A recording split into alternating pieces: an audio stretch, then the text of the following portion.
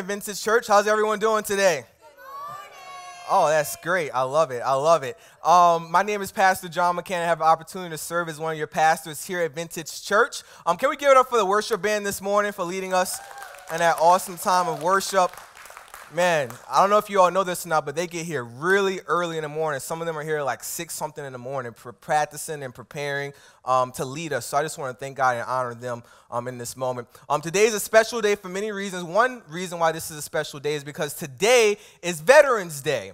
So I want to take a moment, Vintage Church. We want to honor if you have served or if you know someone or you have a family member that have served. We're going to ask for you to stand up if you or a family member has served, and we want to just honor you. Come on, Vintage Church. Praise God. Thank you all so much. Thank you. Thank you. Thank you. Thank you. Thank you. Thank you. Thank you so much. We appreciate that. We are in the middle of our Leadership Pipeline series. So we kicked this off a couple weeks ago. Pastor Dustin preached about the importance of leaders being willing and able to lead others. You know, you can't say you're a leadership if you're not leading anyone. So we kicked it off talking about that. Last week he talked about serving, the responsibility to serve others. If you are a leader, you should be serving those who you lead. And today we're going to be talking about protect. Protect. Because if you are a leader, you are called to protect those who you lead. And some people, you might be here, you might be like, well, that's great, John, but I don't know if I'm a leader. If there's someone that looks up to you, you are a leader. Some of us are leaders within our family. Some of us are leaders with our coworkers, leaders at our jobs. And all of us have been called to lead people to Jesus Christ. So as we think about this calling that God has placed on us to lead as we follow after Jesus and do what he says, to lead others, we have this responsibility, and a lot of people don't like to deal with this. It comes with protection. Protection. If you truly love someone and you're serving them, you must be willing to protect them. To protect them. And as we think about this, I'm going to show this graph. This is our leadership pipeline here at Vintage Church. And as you can see, maybe you're here and you're like, well, I'm not sure if I'm a leader. And maybe you're praying through what does leadership look like in Vintage Church. As you go through our pipeline, we start off the volunteers, then we go to team leaders, then we go to ministry coordinators, ministry directors, and the church board. So as we think about this and as we're processing this, we're going to be looking at this idea of protection. Protection. So you have your Bibles, you can turn to Titus chapter 1. We're going to be reading verses 10 through 16. If you don't have your Bible, raise your hand. Our Connect team is coming down. They want to make sure they place one of these in your hand. Can we get it for our Connect team as well? Just all of our volunteers. We have some of the best volunteers at Vintage Church, and we're so thankful for them. And if you're interested in volunteering and serving with us, our doors are open. We would love for you to get plugged in and get in our leadership pipeline by doing that. But we're going to begin reading at verse 10. We're going to be reading from verse 10 through 16. That's Titus chapter 1, verses 10 through 16. If you got it, say amen. If you need me to wait, say hold up. All right. It's going to be on the screen for those who are asking me to hold up. So, but make sure you find it. We do want you to be able to find it in your Bible. But I'm going to begin reading verse 10 through 16. It says, "For there are many who are insubordinate, empty talkers and deceivers, especially those of the circumcision party. They must be silenced." This is Paul talking to the church of Crete. He says they must be silenced, since they are upsetting whole families by teaching for shameful gain what they ought not to teach. One of the Cretans, a prophet of their own, even said, "Cretans are always liars, evil beasts, lazy gluttons. This testimony is true. Therefore rebuke them sharply, that they may be sound in the faith, not devoting themselves to Jewish myths and the commands of the people who turn away from the truth. To the pure all things are pure, but to the defiled and unbelieving nothing is pure. But both their minds and their consciences are defiled. They profess to know God, but they deny him by their works. They are detestable, disobedient, and unfit for any good work." And let us go to God in prayer. God, I thank you so much for today, for this morning, God. As we look at this passage, God, and as we look at this responsibility that we have as leaders to protect those that we are leading, God, As we look at the responsibility that even pastors have to protect the flock, God, I pray that you will speak to us, God, that you will speak through me, that your word will come alive, God, and that we will not leave here the way that we came, God. Let me decrease as you increase, God, as you stir up the leadership gifts that you have placed inside of each one of us, God, so that we can be the leaders that you have called us to be in this world today. In Jesus' name we pray, amen, and thank God. So as Pastor Brick shared with you all, this past week I went to Haiti. Is there anybody from Haiti in here? Okay, we had a couple people in the earlier gathering. So I went to Haiti, and it was an awesome trip, and I'll show you some of the pictures. This was at the orphanage we went to. So this is my friend that I met, and then we have some more pictures as well. You know, that's me. That's some of the pastors that we were with. I'm representing my change shirt all the way in Haiti. Those are some of the kids we got to feed, got to feed them the meal. This is me giving some Starburst out. They love Starburst over there. So I had to explain to them, like, you got to keep chewing it. You can't just swallow it. This dude, he just wanted a lollipop, a little sucker, and then he was happy. So these are just some of the people that we met. They were just so excited. We went to the orphanage. We went to schools. We fed some people we were able to see. And we went for an organization called Convoy of Hope. And this is just some of the streets. You know, Haiti is one of the poorest nations in the world. So we went on this trip, and it was an awesome trip. But I have to be honest with you all, I almost did not go. And the reason why I almost did not go was because they reached out to me and some other pastors, like, we want to go on this mission vision trip. We might go to El Salvador. They wasn't sure where they were going to go at first. And they were like, but we're going to go to Haiti. So I said, sign me up. I want to go to Haiti. And then I started telling some people, they were like, oh, where are you going? I said, I'm going to Haiti. And they're like, oh, you don't want to go there. It's dangerous over there. And I'm like, well, it's dangerous on the West Bank. I go over there. So, so I'm like, hey, I'm ready. Sign me up. I love all the people from the West Bank. I used to date a girl from the West Bank. No hard feelings. So they were like, it's dangerous. So I started talking to people, and then they were like, oh, you gotta be careful. I started talking to people from Vintage. They're like, there's a lot of voodoo and witchcraft and all this stuff over there. And I'm like, well, I'm okay. I'm gonna go. And to make things worse, the organization we were going with, they give us this packet of information they want us to read through before we go, and it's like 100 things it's saying. It's like, make sure you keep your eyes straight, don't go astray, all these different things. And I'm like, man, maybe I shouldn't go. I started getting nervous, and to make things worse, at the very bottom of this packet that they gave us, they made us sign off a disclosure saying that if we die or if we're abducted, we cannot blame them. So I'm like, all right, Lord, I'm going. If I'm going to go out, I'm going to go out like a boss. Like, sign me up. I'm going to go out. I'm going to go share this gospel. So I sign up, and I go, and we're flying out this past Tuesday morning, and we get into the airport, and their airport makes New Orleans airport look good. So, that takes a lot of work because our airport is struggling. But it's on to come up. And so we get in, and we're walking through. As soon as we get off the airplane, people are, like, trying to grab our bags and trying to pull us in different directions. And then we're just going out, and literally, kid you not, we walk outside, and there's like hundreds of Haitians at the airport, and they're just looking at us with like fresh meat, and they're like looking at us, and they're just coming, say, come here, come with me. Literally, they're like trying to pull us in different directions to try to get us in their vehicles, and the guy who's leading us, he's like, come on, guys, come this way, come this way. So we're like running and huddling through the people, and then we get to the van, he's like, hop in. I'm like, what did I sign myself up for?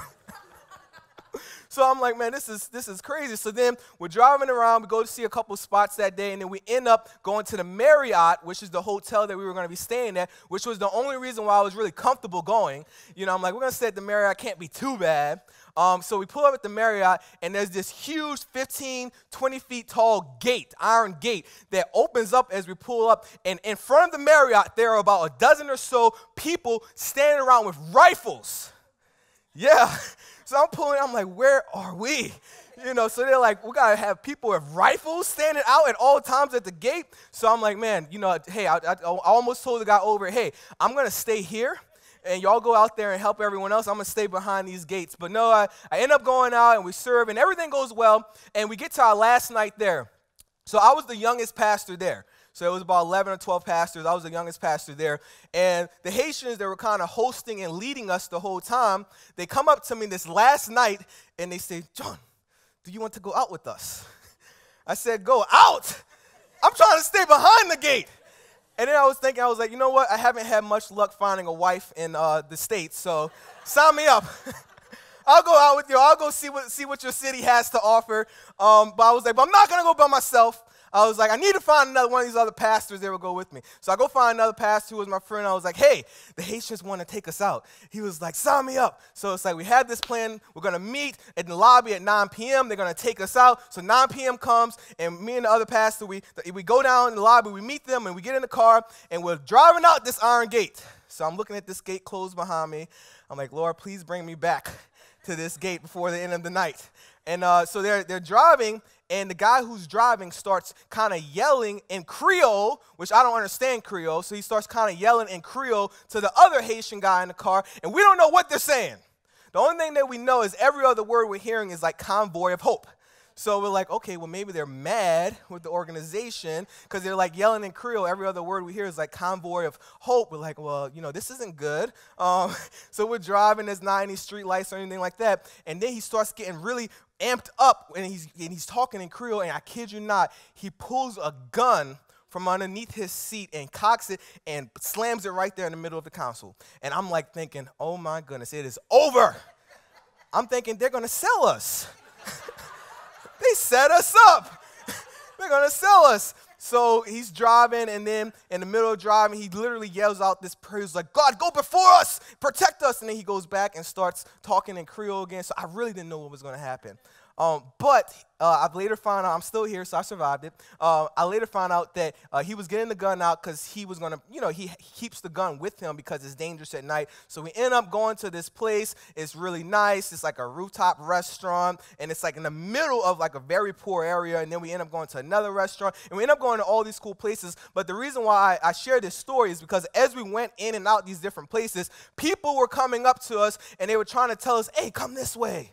Hey, buy this. Hey, come down this alley. Hey, do this. And when the people came and tried to tell us different things to deceive us and try to tell us different things to bring us down the wrong path, he would tell them something in Creole, and they would kind of back off. And the reason why I share that story is because as he was leading us, he had to call and he had to tell the people that were trying to distract us, hey, quit trying to distract them. And in this letter, we see Paul, he's writing to the church, and he's saying that there's a path for you of truth. There's a path of righteousness. There's a path that God has laid. There's truth found in the word of God. And there's all these hypocrites out there. There are all these people preaching false doctrine. And he says, you have to say something about it. He says you have to say something about it. When you're leading others, you have a responsibility to protect others, and that's our focus point this morning. God calls leaders to protect others. If you are a leader, God has called you to protect someone. He has called you to protect those that you are leading. And as we look at this passage, it's written to pastors and it's written to elders, but all these principles that we're going to see are applicable to all leaders.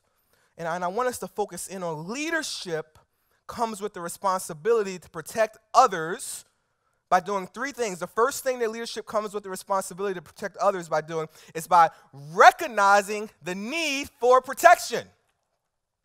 In verses 10 through 12, he says, for there are many out there who are empty talkers and deceivers. He lets them know that there are a lot of false teachers out there. He lets them know that there are a lot of people talking, a lot of people trying to distract you, a lot of people trying to move you on the wrong path and lead you in the wrong direction. He says there's a lot of them. There's a lot of them. Who's he talking about? In this context, he's talking about there was a lot of Jewish converts that were trying to say, oh, you need to get circumcision, you need to get this, you need to get that, because they were so stuck on a tradition that they missed Jesus when Jesus came. And he's saying there's a lot of people like that. And I think back to just like I've had friends in the city that, they leave their cars unlocked. And there are people that have been going around different neighborhoods, and they're just they're pulled on all these doorknobs. And if they find a door that's unlocked, they're going to go in there and they're going to take everything that's inside that vehicle. And the reason why I say that is because we have to be on high alert, church. There's an enemy out there that's trying to come, steal, kill, and destroy everything that God is trying to do in and through your life. There's an enemy, there's liars out there that's trying to come and destroy the truth and the gospel of Jesus Christ. There are enemies out there. The enemy's trying to come and destroy your family, destroy your workplace environment, destroy your neighborhood. And you have to be aware that there's a need for protection. There's a need for protection. If you are leading someone, there is a need for you to protect them. And even as we think about the church and just how there's all these false teachers out there, all these people preaching all these lies that don't line up in the word of the God, we need to know that there is a need for protection. How many of y'all have had, you've seen on TV, it's like, order this bottle of holy water and sprinkle it on your wallet and a check will come in the mail. I tried it, it don't work. No, I'm just kidding, I didn't try it. But if it worked, I'll pour the whole gallon of water on my notebook because I need my checkbook, I need some money. But anyway, so you have all these things, and I used to sign up for different contests and things like that, and I put my number and email address in there. And I guess I gave my number to the wrong person that sold it because a couple weeks ago, I get this text message that says, "This is Prophet so-and-so. The Lord has told me to tell you that there is a prosperity angel that's going to come visit you. To find out more about this angel that's going to come visit you, click this link." So I was like, hey, if there's a prosperity angel, I want to know when they're coming. So I clicked the link. And it brings me to this page, and they're like, the prosperity angel is coming on this day. And if you want to know how to talk to this prosperity angel, I want you to pay me $25, and then God's going to tell me to tell you what are the 25 things you need to do to talk to this angel. So I said, no, I said, I'm not paying nothing. I said, there's no prosperity angel in my Bible, so I don't know what you're talking about. And the truth of the matter is, as you think about this text and how can you spot out people in this false doctrine and this false teaching that exists in the world today, it says that a lot of these people, they do it for their own shameful gain. That's what it says in verse 11. So that's one way you can kind of see that people are not teaching the truth, is they're doing it for shameful gain. Then it says they must be silenced. Paul says they must be silenced. Then he goes on, he's like, the Cretans are always liars, evil beasts, and lazy gluttons. He said that's one of their own prophets said about them. He's like, well, that's what the saying is about them, but it's true. That's what Paul is saying in this text. This word lie in its Greek translation literally ties back to the Cretans because they were known for lying. This is an island off of Greece. They were known for lying. And they were known so much about lying, they were telling people that the tomb of Zeus was on that island. They used to tell people the tomb. So they were known for lying. And as we think about this, we have to be careful in our leadership to recognize that there's going to be a need for protection for others that we're leading. To recognize that the enemy is coming to try to kill, steal, and destroy. The enemy is trying to come and steal, kill, and destroy. And Paul wants them to know, hey, there are many out there. And there are many people out there as well that are trying to come and steal, kill, destroy the people that you are called to lead. And you have to be aware of this. And as I think back to even when I was in Haiti, the first group of kids that I served the food to, they were the young guys, and we go in and they're telling a story. And I was trying to practice my Creole with the kids, put it on Facebook. They weren't too impressed with my Creole. And I only knew how to say one thing, like, how are you? So I would say, Kijonuye. And they will be like, they'll look at me and they're surprised that I knew some Creole. And then they'll say something back and I'll just smile because I didn't know what they were saying. But I'll go in the room and the teacher was kind of telling them a story, and it made me think back to the stories that we grew up hearing as kids, different fairy tales that we hear as kids. And it reminded me of the story of the Little Red Riding Hood. You remember that story? The Little Red Riding Hood, her grandmother is sick. So the mom sends the Little Red Riding Hood down through the forest to go bring some goodies to the grandma. On the way, the big bag wolf sees the Little Red Riding Hood and kind of distracts her, has her pick some flowers, goes to the house. Depending on which version you read, he either ate the grandmother or locked her in the closet, and then he dresses up like the grandmother. And then the Little Red Riding Hood gets there, and she's like, "Oh, Granny, what big ears do you have? And Granny's like, oh, it's the better to hear you, sweetheart. And they're like, oh, Granny, what big eyes do you have? Well, it's the better to see you, sweetheart. And then it goes on, and eventually she's like, oh, Granny, what big teeth do you have? And the wolf was like, the better to eat you with, and goes and tries to eat the little Red Riding Hood. It's a sad story. I don't know why. But I tell that story because we have to be on the lookout, because just like that wolf dressed up like the grandmother, there are so many wolves in sheep's clothing and false teachers, and we have to recognize that. We have to be aware about that. There are so many people, so many things that are trying to influence the people that we have been called to lead, and we have to recognize that sometimes the things that are going on with the people we've been called to lead are going to look like good things on the surface, but beneath the surface, they're dangerous. They're dangerous. So as we think about recognizing the need for protection, the next thing that we must do that we can see in this text is leadership comes with the responsibility not to protect others, not only by recognizing the need for protection, but also by rebuking for the sake of protection. Rebuking for the sake of protection. What does it say in verse 13? It says, this testimony is true, therefore rebuke them sharply. Rebuke. People don't like this word. People don't like to do this because when you rebuke someone, you have to confront them. And you can't correct what you won't confront. And some of us, God has called us to lead, and we're leading, and we see things that are out of order, but we don't want to rebuke the problem in the person.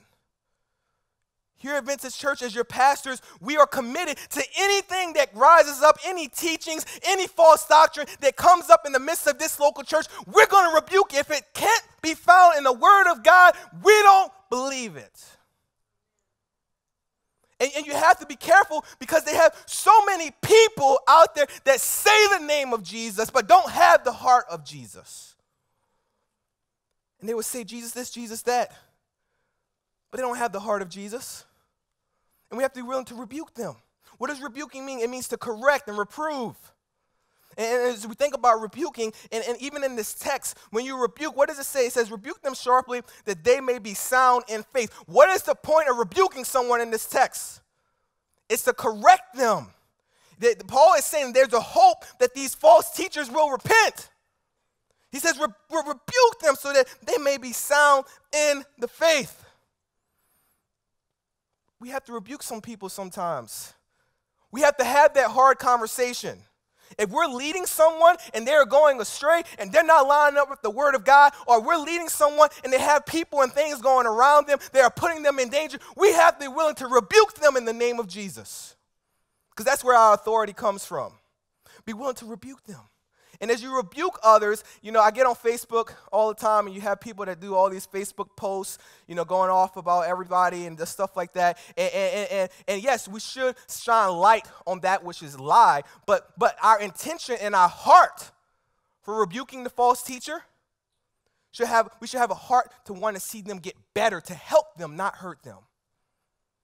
And you got so many people bashing false teachers and people who are preaching heresy. You got people bashing them with the heart intention to hurt them instead of help them. You're just as guilty as them.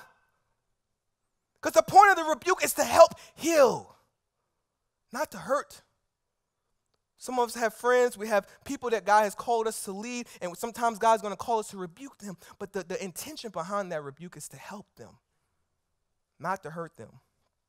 And as I think about just getting rebuked, I get rebuked a lot when I'm working at places that I don't like. And I used to work in the French Quarter. I did valet parking. Then I worked at Saks Fifth Avenue.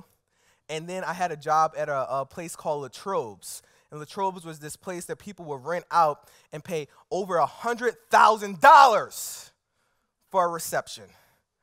Say amen if you did that. No, I'm just kidding. I don't want to expose you. We have people that pay all this money, and I was such a good server that one day the guy who was over our crew said, John, you're doing such a great job serving. We want to upgrade you, and we're going to put you in the kitchen as one of our runners.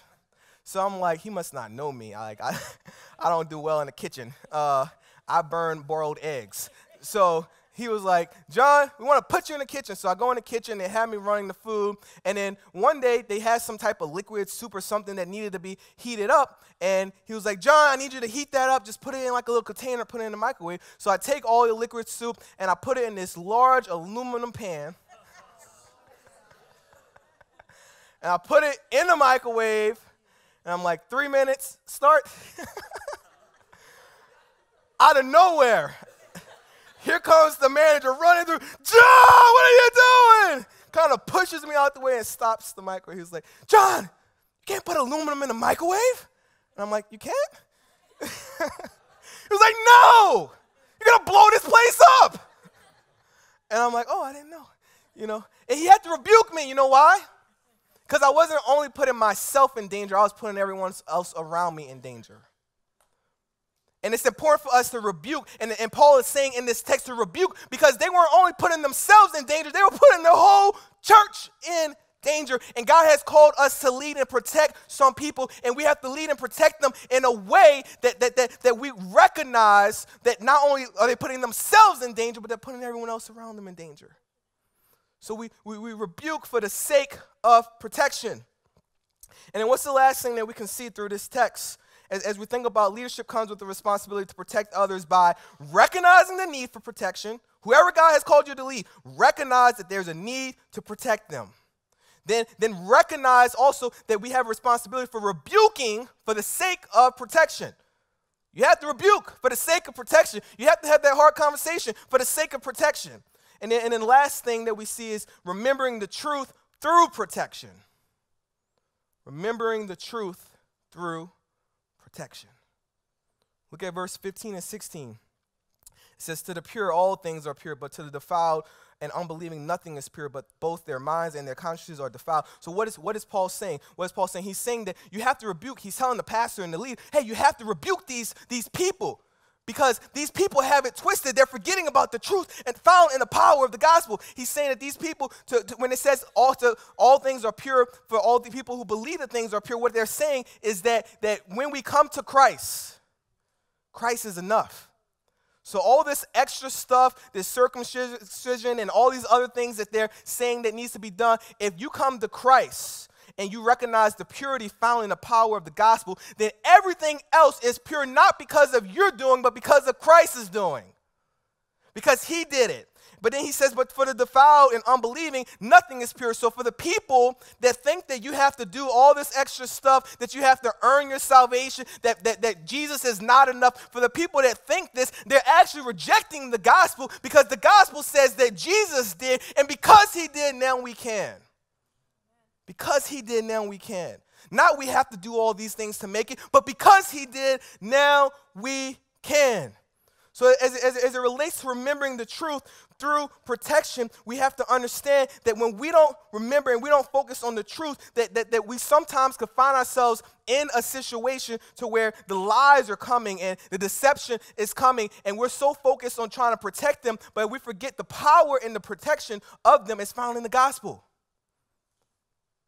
When you're called to protect somebody, remember the truth of the gospel through that protection. Remember that God loves them. Remember that God sent his son to die for them. Remember this truth. Because as you think about the Christian message affects the whole life. But unchecked things that do not line up with the truth of the gospel, unchecked heresy, unchecked false doctrine, all these things can also penetrate and affect the person's whole life as well. So we must remember the truth through protection. I'll close with this story. You know, it's kind of cold this morning, right? Yes. It's not as cold here, well, as it is in the north. I was in Chicago a couple weeks ago, and it was freezing. I don't know if there's anybody from Chicago in this room this morning, but if you are, I'm praying for you, that the Lord would give you a revelation to stay here and not go back up there. But I was in Chicago a couple weeks ago, and I was preaching at a church that we're connected to through one of our partners here at Vintage. And so they flew me out there, and they said, John, when you get to the airport, I need you to go to the shuttle station, and there's going to be a shuttle that's going to bring you to your hotel. So I'm like, okay, cool. And they're like, we're going to pick you up from your hotel, bring you to the services. So I go to the shuttle station. I get to the shuttle station, and there's like 5 areas where the shuttles are picking up, like 5 big doors spread really far apart from each other. So I'm like, what am I going to do? I don't know which door to stand at. So I see a lady standing behind the counter. She has on her uniform, and she looks like she knows what she should know what she's talking about. So I go to her. I'm like, ma'am, I need to get on a shuttle to go to the Wyndham Hotel.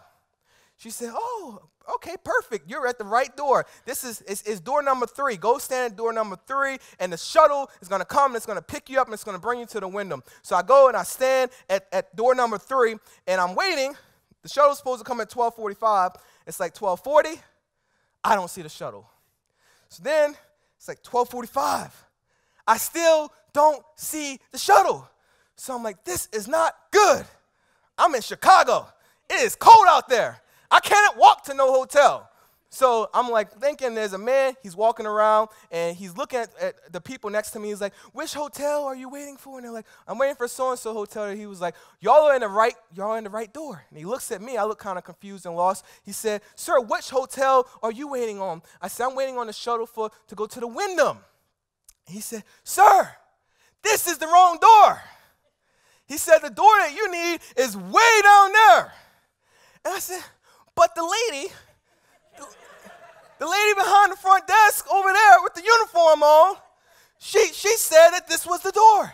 And he said, well, I'm not sure what you were told, but what I know to be true is that if you want to catch your shuttle, you better run down there, because that shuttle is not going to pick you up right here. And why do I share that story? Because you and I were leading people who have been given the wrong information from people in authority that look like they should know what they're talking about. They look like they can be trusted, but in actuality, we have people standing at the wrong doors, believing the wrong things. And just like that man, we have a responsibility to say, hey, I don't know what you've been told, but what I know to be true is that there's a God that loves you. Hey, I don't know what you've been told, but what I know to be true is there's a God who sent his son to die for you and I. What I know to be true, there's a God that can give you peace in the midst of every storm. What I know to be true is when you think like you got to give it up, when you think that it's over, I know a God that's Holy Spirit will empower you to keep on going. What I know to be true is that he went to the cross and he died for you and I, but he didn't stay in the grave. He conquered sin, death, and hell so that you and I can have everlasting life. And that's what I know to be true. Does anybody know that to be true? And we have to be willing to say, God, this is what I know to be true, so I'm not going to let people who I'm leading stand at the wrong doors, listen to the wrong voices, be deceived, because I know something that this word tells me.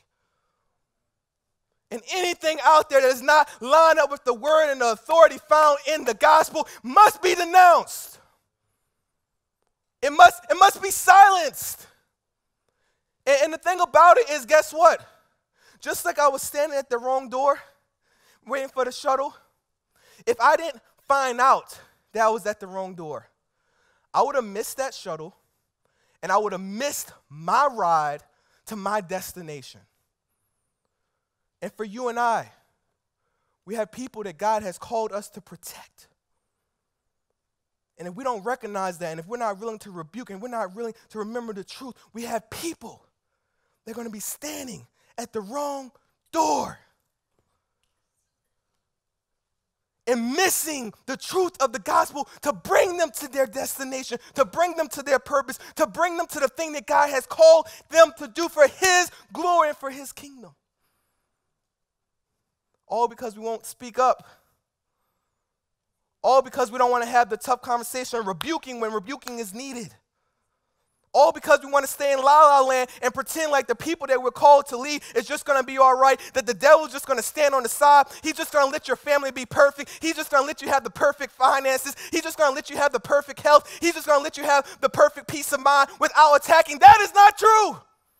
He's just going to let the church arise and preach the truth. He's not going to send some false teachers in there. No, the devil's going to come in your life. He's going to come in your family, and he's going to try to mess it up. He's going to try to mess up what we're trying to do as a church. He's going to try to mess up the truth of the gospel. And we have to be willing to protect those that he's called us to lead. I believe that everybody in this room, that God has called you to lead somebody. Like, well, I'm not a leader. Well, maybe there's a leader inside of you that's waiting for you to respond to this call so that you can lead people to Christ, so that you can lead your family, so that you can lead your coworkers. You can't stay silent. There's too much. There's too much at stake. We can't stay silent. We have to protect. We have to protect. As a leader, you have to protect. As pastors, we have to protect. Paul is saying there's a need for protection. So as I close, who has God placed in your life for you to lead? Who is it? And potentially it's somebody that you don't even realize that God has placed in your life to lead. We have people all around us that are lost. They are looking for truth. That's somebody who you can lead. And as you lead them, as you serve them, be willing to protect them. Be willing to protect them. And we don't protect them with our own strength. We don't protect them with our own truth. As we protect them, we remember the truth found in the gospel. So will you protect? Mother, will you protect? Father, will you protect? Husband, will you protect? Wife, will you protect? Co-worker, will you protect? Boss, will you protect? Church leader, will you protect? Will you protect? And it's my prayer that you do protect. It's my prayer that you do rise to the occasion and protect who God has called you to protect. Not for your glory, not for their glory, but for his glory. Let us pray. God, thank you so much for this morning. I thank you so much for this word, God.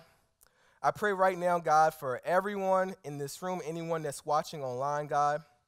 I pray, dear Lord God, that you allow us to recognize that we have a responsibility to protect those who you have entrusted to us to lead, God. I pray, dear Lord God, that we recognize that there's a need for protection. I pray, dear Lord God, that you give us the strength to rebuke. Even as pastors, God, I pray that you give us, as we lead this church, the strength to rebuke anything that does not line up with your word, God. I pray, dear Lord God, that as we protect others, that we will remember your truth. We remember the truth found in the power of the gospel. So right now, dear Lord God, thank you for rising up leaders.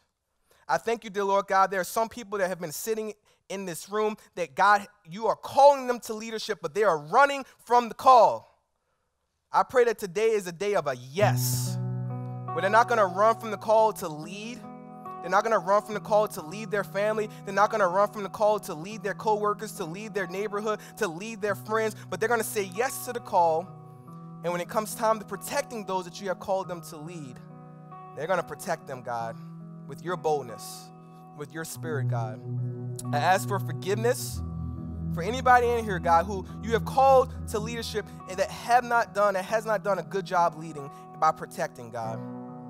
I pray that this week you allow us to recognize this responsibility and to protect better than we've ever protected before, God. To protect with your truth. To protect with faith. To protect with knowing, God, that we're not protecting for victory, but we're protecting from victory because we've already won the victory in and through you. This is our prayer. In Jesus' name we pray. Amen. Thank God.